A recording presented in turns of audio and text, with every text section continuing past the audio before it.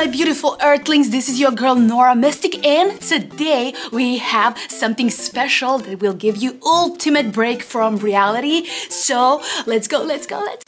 If you're not in the best mood, get ready to put all your worries on the side as we dive into the world of retro gaming part 1, and that will definitely bring a smile on your face and some nice feelings. Woohoo. In this video, I'm gonna go over 5 retro games from back in the days. So grab your favorite drink, Pepsi free. refresh your face, and let's go. First one is Space Invaders. I think the name speaks for itself. Everything is about defending the planet from alien invasion. It's kind of it looks like similar like Independence Day, but with a less Will Smith. Oh my god. Oh my god, these guys are moving so slow. I thought they're moving much faster, but back in the days, this was the hardest game for me, at least. I didn't like it because I couldn't pass on the another level. So it's like, oh my god. I don't know about you, but this game makes me wanna drink Coke, wear jeans, and think about Cindy Crawford. I mean, I don't know. Next one on our list is Pac-Man. Okay, it's a very simple game, just that little dude going around eating dots, and it's a very addictive, but it's a timeless classic. And yeah, like I said, it's very entertaining, but I mean, who doesn't like to go around, eat dots, and being chased by the ghosts?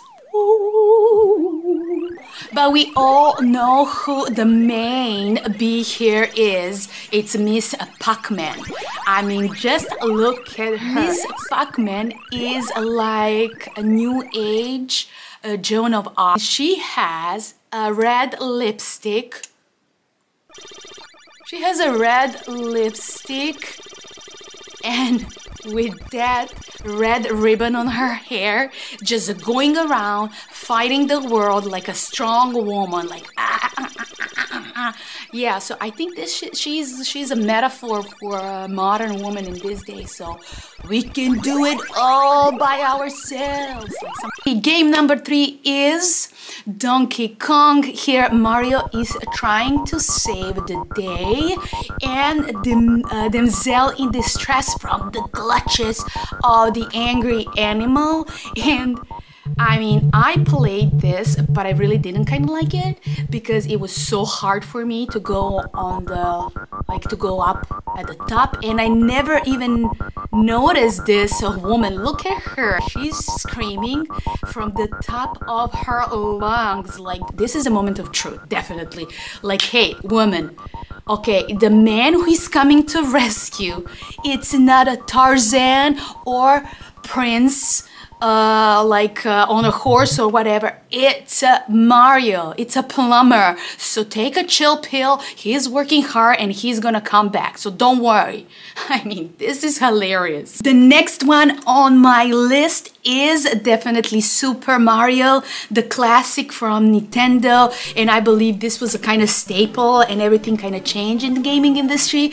But do you guys remember this game? Look at him. He's so cheerful and happy and eating his money, and who doesn't like to jump on Goombas, like those little mushrooms, and collect money? But listen this, now when I'm watching this, I think this is like this whole generation was prepared for cryptocurrency and mining. So look at him, he's like doing mining for cryptocurrency. I think so. Like, what do you think?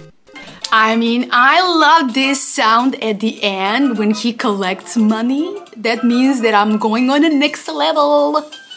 But we all remember this sound.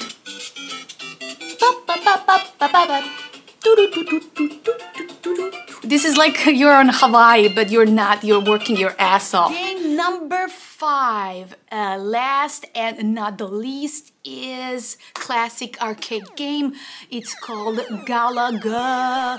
All right, I think for me, this was one of the hardest ones.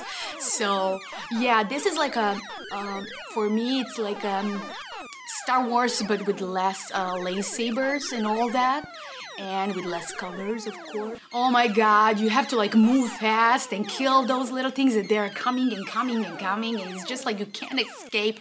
Like covered in sweat, and I was so angry and pissed off. Like this game like took like 10 years of my life, I think.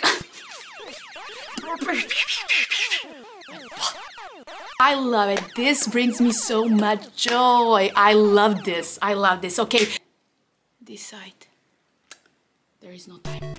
If you really like this video, please consider to like, comment, subscribe, and I would really like to know what is your favorite retro game. That would be all for today. These are my top 5 retro video games, part 1 for today. I'll see you on the other side of the rocks, my Earthlings. Until then, peace out.